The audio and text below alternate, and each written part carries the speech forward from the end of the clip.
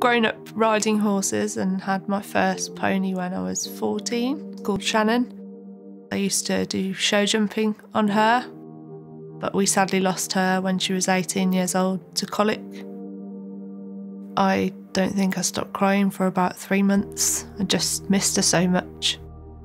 And I never felt like I would find another horse that would fill the shoes that Shan had.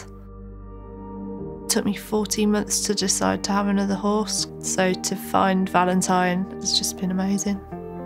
I just knew from the minute that I saw her and rode her that I wanted to bring her home and give her the best home. I could never really imagine my life without Val now. She gives me so much happiness and she's always there for me and she's always a shoulder to cry on. I think everybody around the stables knows Val for how she makes people laugh by popping her head over the door and doing all the tricks that she can do. You can always go to Val's stable if you're having a bad day and you need cheering up. She can put a smile on your face.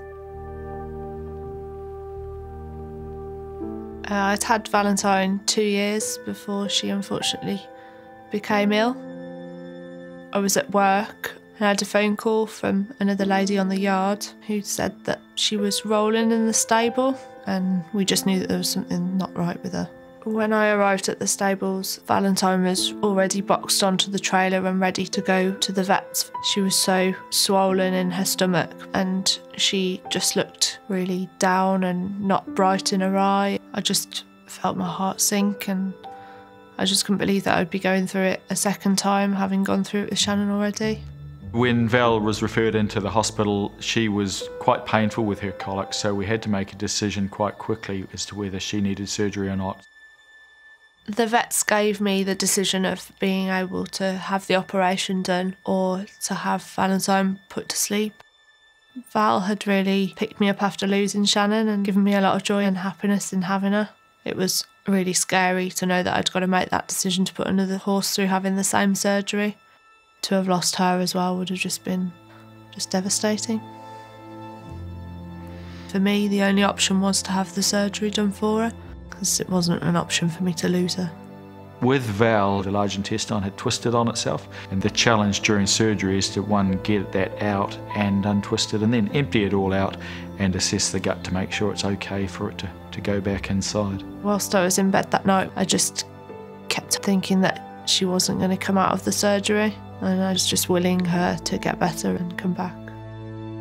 But the vets gave her such amazing care that 6 days later she was able to come home. I think it's always really important to be on guard because you never know when it might happen to you. Having the insurance that I had with Petplan was a huge relief and it was a weight taken off my mind. It was just one less thing that I had to worry about and just meant that I could concentrate on getting her better. I felt like I did absolutely everything that I could to get Val better again, and to know that she's come out the other side and she's still the happy horse that she was before is just the best feeling. I'm so glad that she's still here and I'm still able to give her all the love and attention that I wanted to give her. I couldn't imagine my life without seeing Valentine every day.